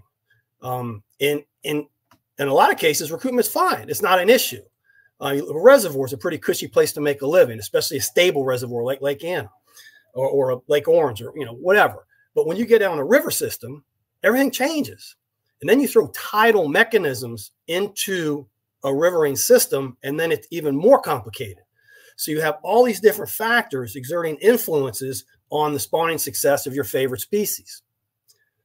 And so it's not quite as simple as just saying, well, when the flows are average, we're going to have a good smallmouth spawn. You know, that was easy. But when we get into snakeheads or tidal largemouth bass populations, we still don't know completely the drivers. I mean, we know it's related to aquatic vegetation, and aquatic vegetation is related to flow, nutrients, precipitation, and lake transparency. There's all these different variables that come into play. Well, in the tidal Rappahannock, we had a situation starting about 1998, and then it kind of culminated in 2003 with a lot of really, really angry bass anglers. And Bruce Lee was among the kind of the top tier that was come to our attention and said, look, man, the Rappahannock's really screwed up. Y'all need to stock fish now. And we hadn't been looking at the tidal Rappahannock. You know, we maybe had 1 or 2 surveys over the last 5 or 8 years or something like that. And we said, wow, well, apparently we need to get out there and figure out what the hell's going on. And so we started surveying the tidal Rappahannock, and that was below Fredericksburg. Basically, the falling line for the Rappahannock is Fredericksburg. And then Mike Oswald's the other biologist I work with, and Robbie Willis. And we go down to Port Royal. That's the end of Region 4, which is the region where I work in. And then you switch over to Scott and Margie. So our area of responsibility went to Port Royal. And at that time, there were other biologists working in Region 1, which is Scott and Margie. And so we set up what we called go ahead and change the slide for me, Thomas, please. Yeah. So we set up a sampling regime in 2003. I said 2004, I think. So it was 2003. And what had happened was there were a series of essentially catastrophic events culminating in complete failures of like 4 out of 5 consecutive year classes. So like, you know, if we have a 1 bad year class, Mother Nature, you know, lays an egg 1 year, that's not a big deal because you've got buffer on either side of that. When you have 4 out of 5 that are failures, then like 3 or 4 years down the road, when all those fish should be in the bags, they're not there because they never were. And that was when the problem came up. Now, if you think about it too, when you think about a tidal system and that variability and all those different things driving it, the further you go down, right, towards the salinity wedge, where it's more of a frequent occurrence, that's when things are going to get even sketchier. So when you look at something like freshwater aquatic vegetation, whether it's hydrilla or something native or whatever, they both have the same functional values. And they work to protect nursery areas and spawning refuge and things like that. And so when you have that destroyed, as we did, the further we went down the tidal freshwater Rappahannock, it was just awful, you know, down in Scotty's area. And so, you know, I think Bruce Lee will be one of the first to admit that for many years, you know, the bass fishery wasn't all that terrible. Well, it was kind of terrible. and what I call the upper tidal Rappahannock versus what Scott just talked to you about, the lower tidal Rappahannock. So anyway, what we did in 03 was we set up 6 sites. We basically looked and we had like 20 odd miles of river in our work area. And we said, okay, we didn't do this in the spring because we had no more spare time in the spring. So we said the fall is the second best window to get a non-biased size structure and hopefully abundance estimates on largemouth bass in the tidal system. So we said, okay, we're going to do fall sampling and we're going to do it we said 6 stations every 3 miles. And so these are our 6 stations. And somebody asked a question a while back about, well, where are the best spots? Well, the way things have been going on the Rappahannock, the best spots are pretty much anywhere you want to fish in this group of 6 areas. And when we do our survey, we're generally within about a river mile up or downstream of these areas. We just shot 1,200 seconds along the shoreline. And that's our 1 hour of pedal time. You know, it takes us several hours of work to get that 1 hour of pedal time. But that's what you keep hearing, this metric of fish per hour. That is a key metric, not only for us, but nationwide, worldwide. That is a metric to evaluate what we call relative abundance. How many fish are out there? And we've tied relative abundance to true abundance. We know it's a reflection most times, if we're doing our job right, of what's really out there.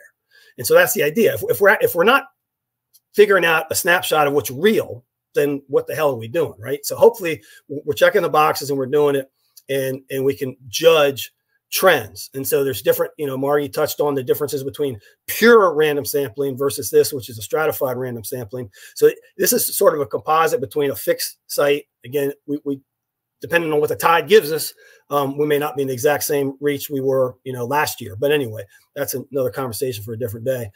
If I was going to fish any of these, I'd fish Hopyard or Hicks. They're absolute dynamite right now. Hicks probably because there's a lot of weigh-in fish released there, but Hopyard is phenomenal. And for years, we didn't see a lot of submerged aquatic vegetation, SAV, anywhere on the main stem Rappahannock. And it was a head scratcher. You look, because fragments were constantly coming down from upriver.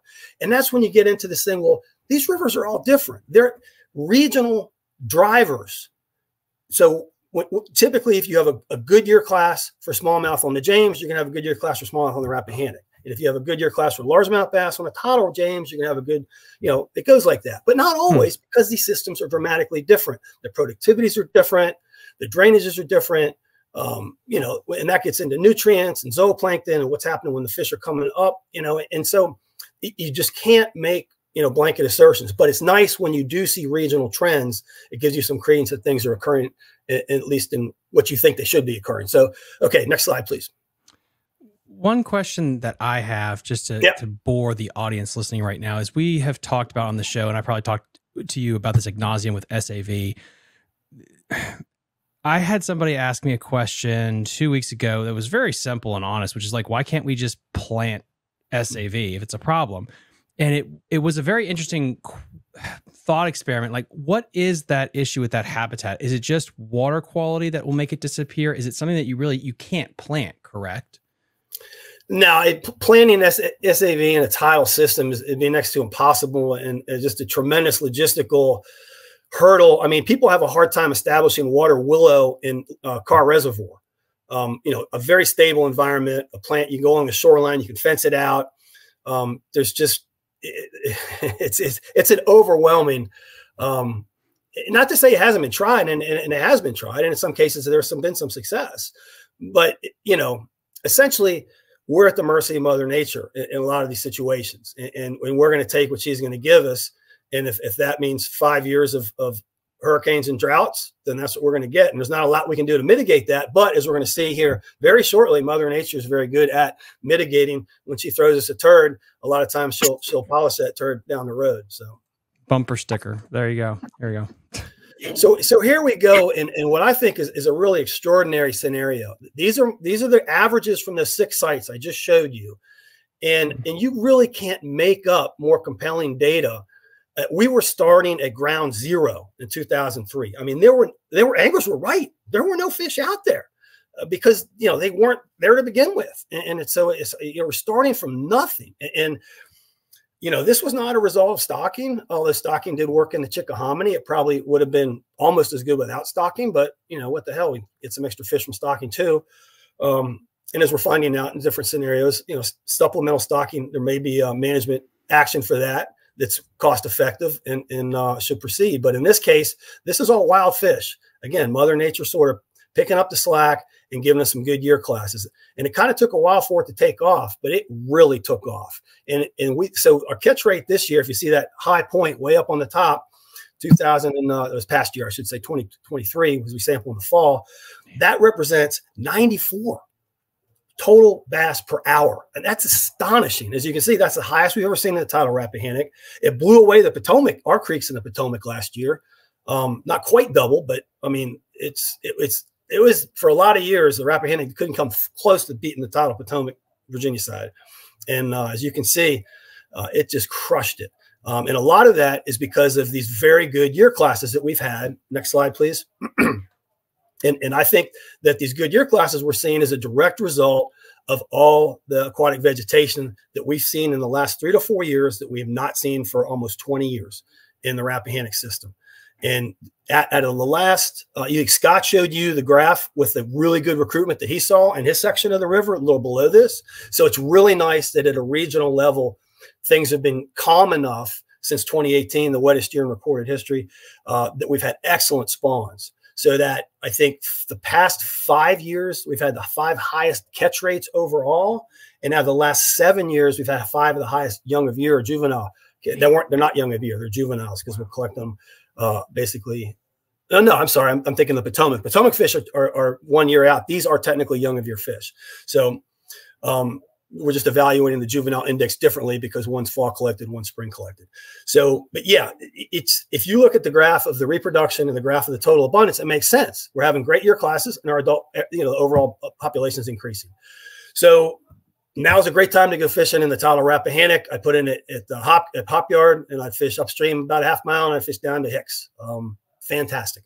Fish the wood, fish the creek mouths on outgoing tide, fish the spatter dock, fish the hydrilla, and you'll catch all the snakeheads and bowfin and largemouth bass you can want. I mean, you get the slam. Shout out to Jonathan Levitt, got the slam, and I don't know if they were consecutive casts, but he caught the bowfin, the snakehead, and the largemouth within a very short period of time. So good for him. Jim Johnson, I'm putting you out there on notice that you're going to have to top that. So there's I think that's my last slide, isn't it? So yes, it is. And yeah. It's just a phenomenal fishery on the Rappahannock right now, and just glad to watch it unfold. Really. We got a bunch of questions now that I've been holding off that were kind of not just specific to one slide. So I'm gonna just start letting you guys have it, and whoever wants to come off mute and answer it, you can go for it here. So let's. I think this one is going to be probably for you, John. But how likely? This is from Bluegrass, I think. Bluebird. I'm not gonna be able to say your name, boss. Apologies. You know who you are. How likely are you to catch a smallmouth south of the Little Falls boat ramp? Yep. So we see, again, we catch, I said our catch rate was 94 an hour. Okay. So that means we're 6 sites. You know, we're looking at 500 to 600 largemouth bass in a typical fall sample in the week we spend on the Tidal Rap. We might see 5 or 6 smallmouth. I mean, so, you know, a couple orders of magnitude lower in abundance.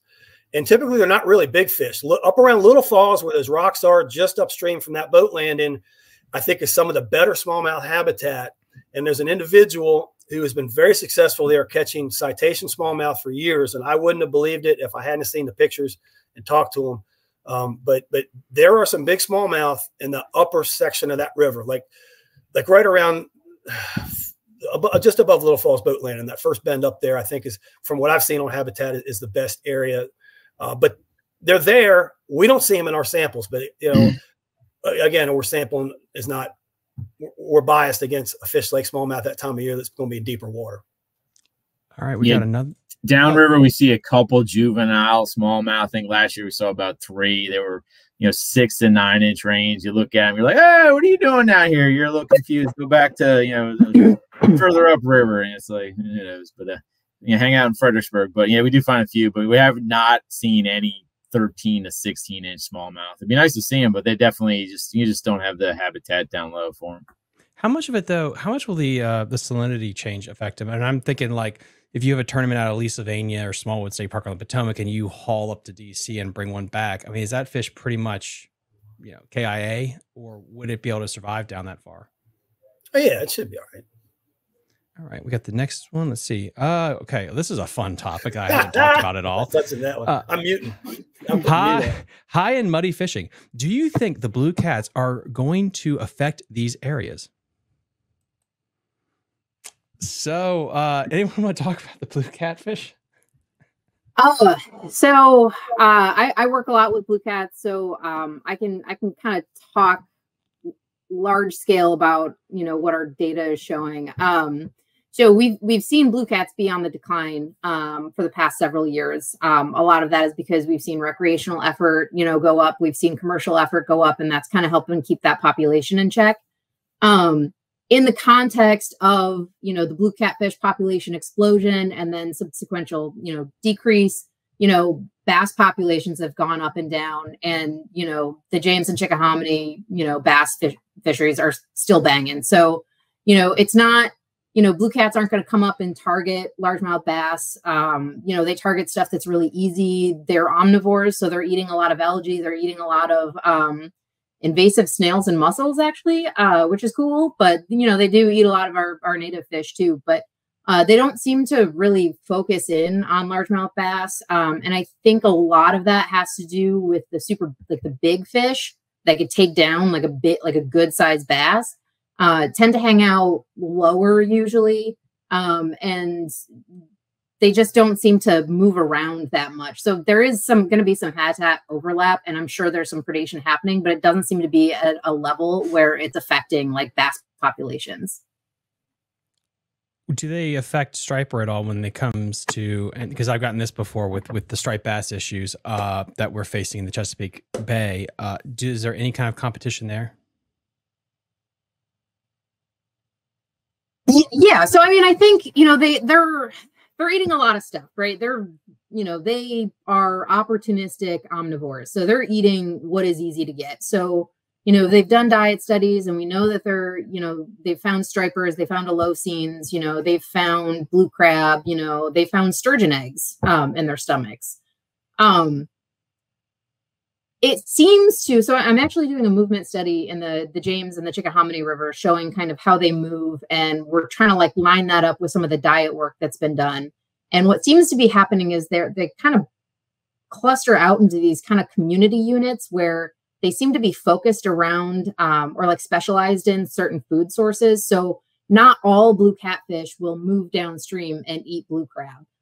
Not all blue catfish will follow Holocene runs up to the fall line, but some of them do. So we know that they're eating those native species and commercially important species. We know that it has been impacting them, but that's why, our management goal, and we work with recreational anglers and we work with commercial watermen, is to get that overall biomass down. So it reduces that impact, but it also maintains the trophy fishery that is really important fishery for Virginia. So we're really trying to walk that line and make sure that, we're decreasing this impact as much as we possibly can, because they're not going away. It wouldn't be possible to remove them if we wanted to, right? But we do want to reduce that impact as much as we can while still maintaining that trophy fishery. And that kind of allows us to have the best of both worlds, right? Where we get that trophy fishery. And in order to maintain that, you have to have less competition among blue catfish. So that kind of works out to reduce that predation on our native and commercially important fish. And as always, guys, this is an ongoing drama. And as this goes into season 5 of the whole blue catfish thing, we will kind of keep you up to date with that. We got Brandon Howe. You just want a gift card to Jake's Bait and Tackle. With kayak fishing gaining popularity and the use of CPR, is that a possible data point? Could that be a benefit of more boat tournaments going CPR? No weights, but length and things like lessons. Thoughts on anything? Anyone would like to take it? You're more than welcome to.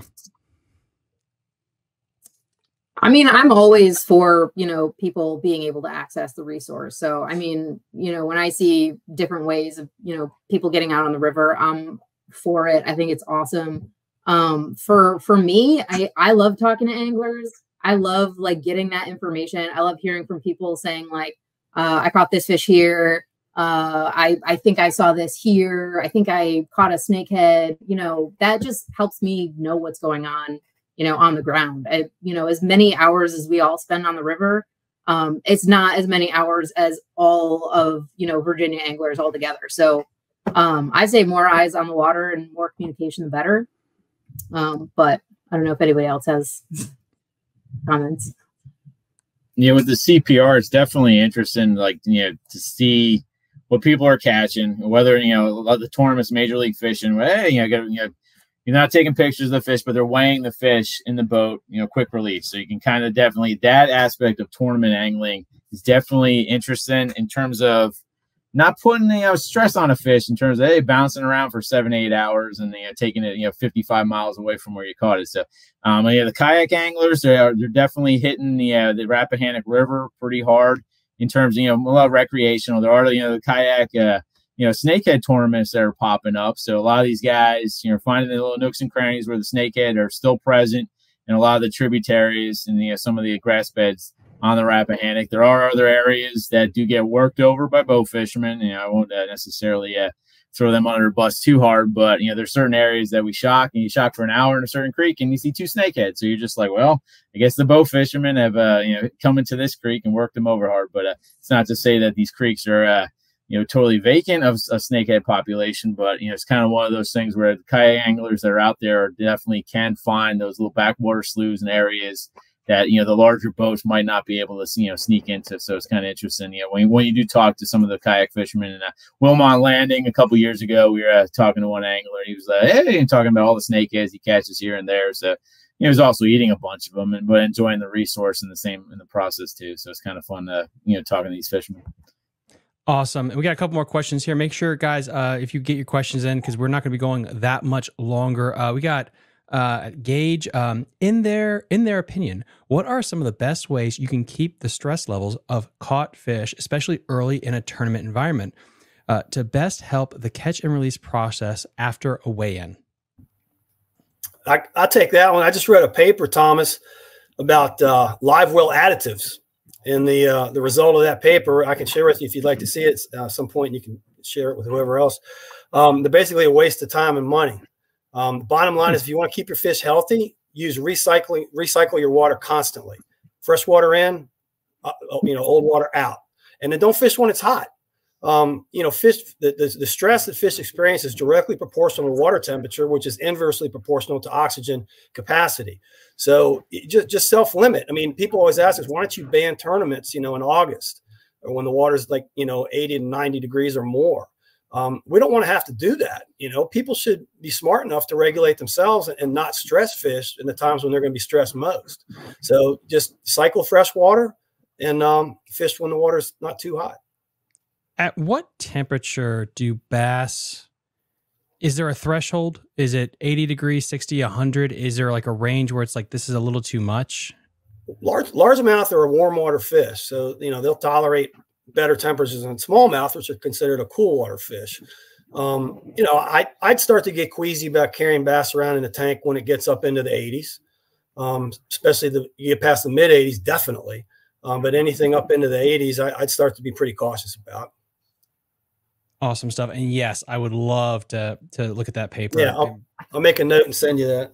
And break it down. Let's see. We got Joshua. Joshua, you just won a gift card to Jake's Bait and Tackle. Please message me on Facebook, Instagram, or email me, fishingthedmv@gmail.com. What bodies of water do you guys stock the F1s? And how long does it take for those to take off with population growth? Like I got a little background perspective on that. We have a largemouth bass stocking policy that a guy named Vic DeCenzo wrote about a long time ago, before he left to go back to get his PhD. And then anyway, bottom line was, we decided a while ago that whenever we needed to do any largemouth bass stocking, we were going to use F1s, because in most of Virginia, largemouth bass aren't native. And what we've got now are a bunch of mutts. In other words, the percentage of Florida alleles in the population varies from 20 to 30% up to 80% in most cases. Most cases it's in that range. So we've got a bunch of what we call FXs. They're mutts. They're back crosses. They're not northerns. They're not Floridas. They're just mutts. And so there's some data that show that the original back cross, the F1, the first generation of a pure northern and a pure Florida, can provide some incentive for enhanced growth, maybe bigger top end. And then once they breed with whatever else of FX is in the population, then they're FX. Everybody washes back out. Mm-hmm. So we decided that our policy as the agency was going to be, if we needed to stock anything, whether it was to remediate a fish kill, whether it was a new reservoir, which isn't very common anymore, or for whatever reason, we were going to stock F1s. And we generally have proceeded along that path over changes in administration and changes in leadership. And it was also for a long time, you know, it was deemed irresponsible almost to remedially stock black bass, because most of the literature out there showed that that was abject failure. The Chickahominy changed a lot of that. We pushed back against the Chickahominy stocking for years because we didn't think it was a wise investment. And like we said, we work for the anglers and we don't want to waste the anglers' money, because right now they're the one paying us. But, you know, we were kind of forced to stock the chick because they gave us money to buy fish. How do you say no to that, right?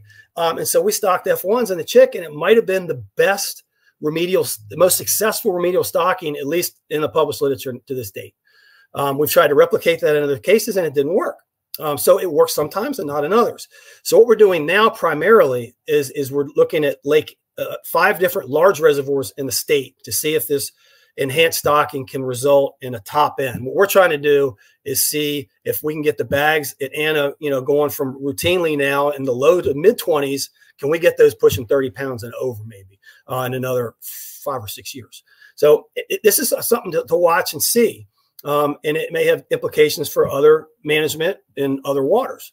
But we're working on it to see if it's something that might be, doable.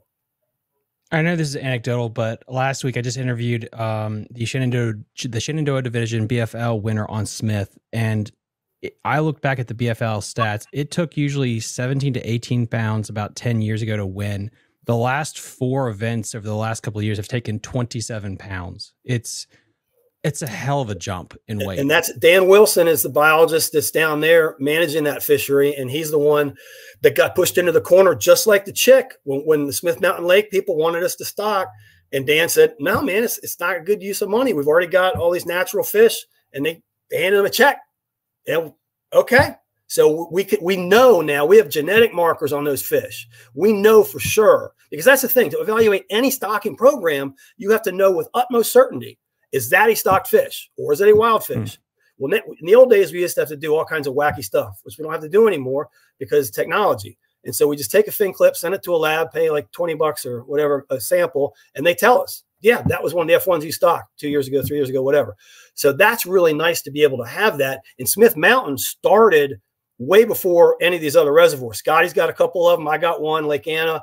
And so because Lieutenant Dan Wilson got a jump on this thing, what he's seeing now is probably not, we don't know for sure yet, but it's likely that is maybe the F1 contribution to those bigger bags. And it's definitely not happened at Anna yet, but it probably is a Smith Mountain.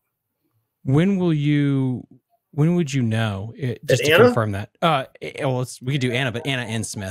Well, the genetic contract's a huge pain in the butt, and Dan's been waiting for samples for almost a year, and we're still trying to get them back from the lab. So, yeah, we should know. Dan should know relatively soon. I hope.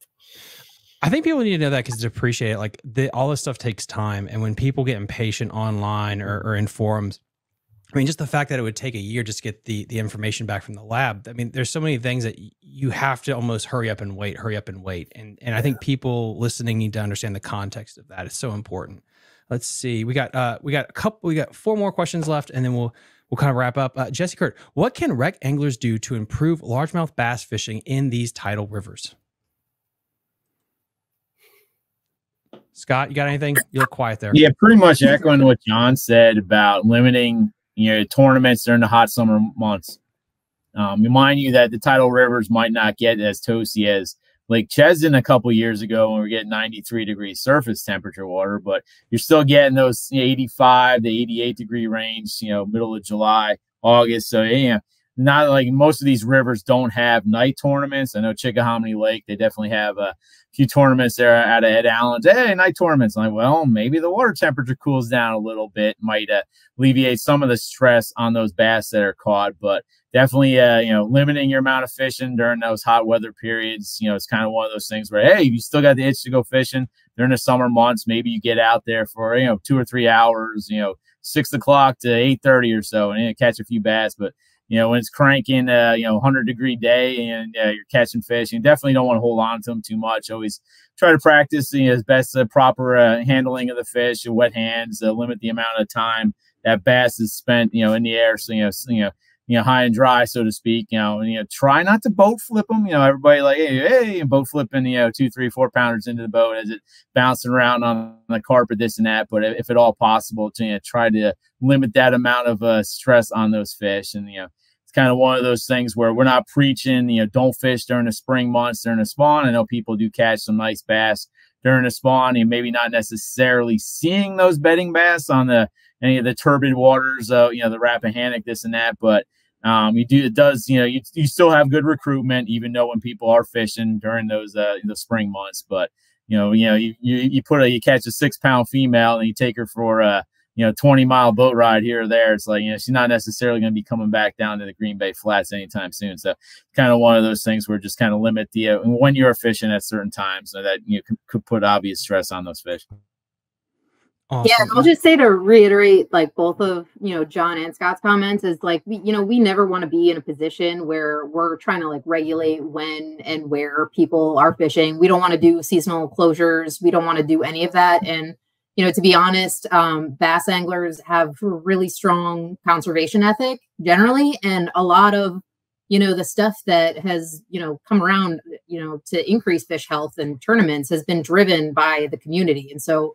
We don't really see a need to go there, and, policing live wells is the last thing that we want to do. And so I think just being responsible, keeping your water clean, doing your best to keep bass healthy is huge.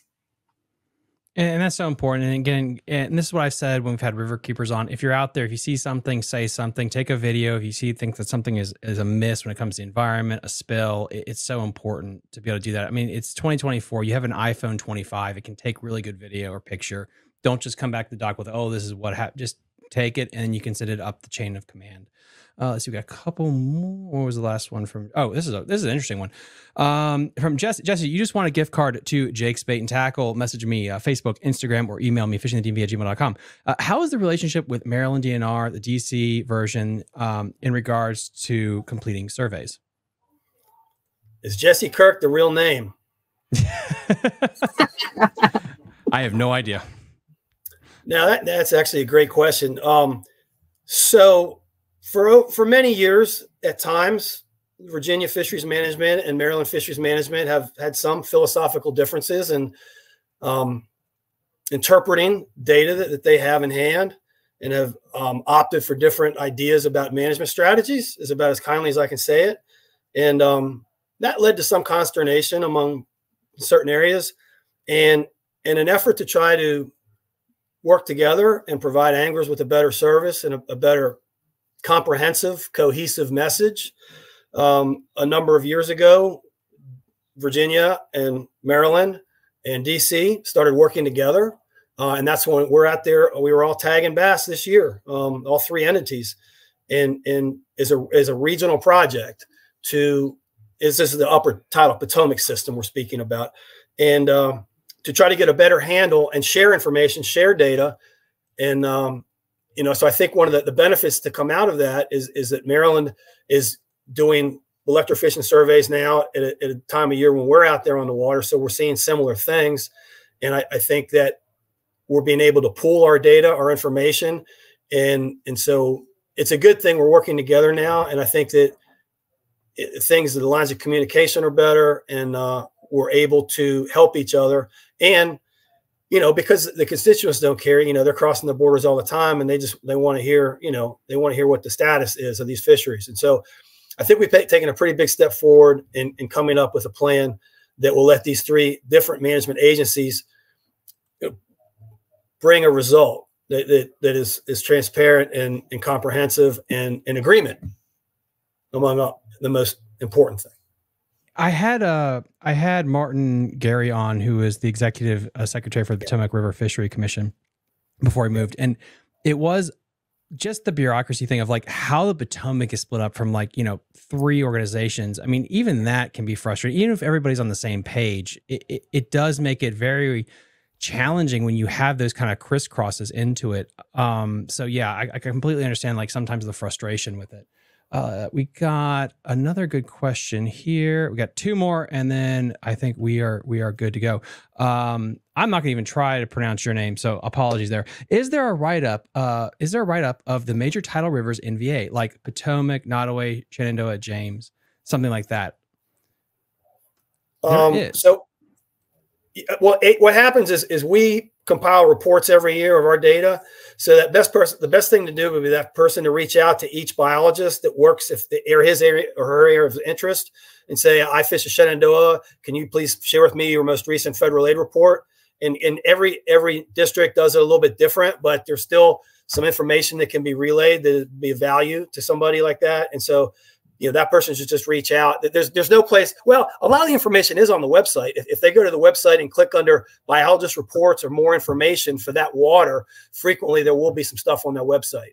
But if it's something that's not there, or they want to see if there's more recent stuff that maybe hasn't made it to the website yet, because we're not all the greatest about getting all our stuff to the webmaster in a timely fashion always, that they could reach directly out to the biologist responsible for that water of interest, and we could provide any information. And then I also guide you guys to the department's Facebook page. That I know they have. They might have an Instagram for updates when that information does get refreshed as well. Let's see. We got, this is a fun one. John, you might want to take this one from Jacob M. Have y'all thought about adding smallmouth to Gaston to create a mean mouth population? I'm going to refer that to Dan Michelson. He manages that lake, and he's not on here now, but yeah, contact Dan Michelson. He works out of the Farmville office. Well, Gaston has all the problems with the Alabama bass, and they're just like, taking over like you won't believe down there. I've talked to fishermen. They're like, yeah, I caught 30 Alabama bass, fishing for crappie, just on crappie jigs. And a lot of these Alabama bass in Gaston, these 10 to 12-inch fish. So, they are eating them. It's like, mind you that, an Alabama bass actually tastes way better than a largemouth bass. So I can recommend that. So if you do catch one and you're worried about, populations, this and that, eat the Alabama bass, and don't throw it up on the bank for the raccoons. But definitely, Gaston's kind of one of those things where, population, we are seeing Alabama bass now in Bugs Island Lake, Dan Michelson, those guys. So, Johnny Fishy, they didn't magically hop their way over the dam there and get into bugs, but the people are moving fish around. We don't want people doing that. So that's definitely a problem. And, you see Johnny Fish Seeds working all over the place. So you got to be careful on that end. John, I've talked to you about this. I've talked to an individual down at Auburn University that hasn't dropped yet. Is it true that Alabama bass and smallmouth, when they do cross, though, they become sterile? Like, it will push the smallmouth to extinction, correct? Well, yeah, but not through sterility. They're basically just they're going to outbreed, and they're going to become more of a mutt, and so that's going to keep exacerbating, and there will be no more pure smallmouth, but they're not sterile. Good stuff. Good stuff. And then last question of the night, we did it. Let's see, what's the deal now with Chesden and crappie last fall? DNR said don't throw back as there was way too many. Yeah, with Lake Chesden, it does produce some larger fish. Some of those crappie, mind you, are hybrids, the black-white crosses. People catch occasional 2.5, 3 pounder. I think the biggest one I've had my hands on, just 2 3/4 pounds. Definitely was a hybrid. Piles and piles of juvenile, smaller black crappie. They definitely hit the wall about 8.5 inches. And we have seen some fish that I aged out, odorless structures, 14.5-year-old fish, 8 1/4 inches. So I jokingly, air quotes, the bug eater. So those fish are definitely not converted over to actually chasing juvenile bluegill or even juvenile gizzard shad. They're just sitting there eating macroinvertebrates their whole life, or they're like, oh, it's like, oh, I ate the one bluegill 2 years ago. It was amazing. I'm just going back to eating dragonfly nymphs.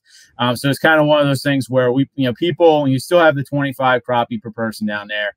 It's not an open creel limit, but if people do want to eat those 8, 9-inch fish, we recommend that. If you do catch larger fish out of Lake Chesden, primarily, those 2, 2.5, 3 pound fish, those are some of the great brood stock. It definitely would like to keep those in the system. That's not to say Chesden. I think somebody got about 313 a couple years ago. There was a 3.9 and a 313 caught within about a week and a half, 2 week period there, upper parts of the lake. So when it comes to smaller crappie, hey, get a sharp fillet knife and go to town on those 8 to 9 inchers, and you got to make your crappie burgers. You're not going to be make some fish tacos along the way too, but we definitely want people to eat some of those. And a lot of people don't want to mess with them, and so they wait until they catch a 12 or 13-inch black crappie, and that's not necessarily the case down there. Some of the tournaments that are hitting down there, the Richmond Crappie Club, some of those guys got dialed in with their forward-facing sonar, so they can kind of figure out where some of those bigger fish are holding this and that, and catch them accordingly. But sometimes I went to the tournament weigh-in that they had last year at Seven Springs Marina, and I was just like, telling people you got to eat those 8, 9-inch fish, and they looked at me kind of weird. And it's kind of one of those things where when it comes to those smaller fish, they're stacked up there, and definitely, I wish I had a nickel for every 8-inch crappie in Lake Chesden. Thank you guys so much for all your questions. And, you know, I'm really proud of my audience for staying here so long in the night for a very, very in-depth episode. Do y'all have any closing thoughts? No, not really, Thomas. Thanks for having us, Thomas. Thank you. Thanks again for coming on. I mean, I really appreciate this. As always, guys, please link in the episode description to, I'll re-upload this tomorrow morning. So it'll be available on Apple, Spotify, iHeartRadio, Amazon Music, and as well as YouTube. If you have any questions, link in the episode description to everything DWR related. If you, DNR related, my apologies, Old Habits Die Hard. And any questions besides that, please reach out to me and I'll hopefully get them answered. Like and subscribe to the channel, and we will see you next time on Fishing the DMV. Bye. You're listening to Fishing the DMV with your host, Thomas Ahrens. Fishing the DMV is brought to you by Jake's Bait and Tackle, located in Winchester, Virginia. If that doesn't get you jacked up, I don't know what will.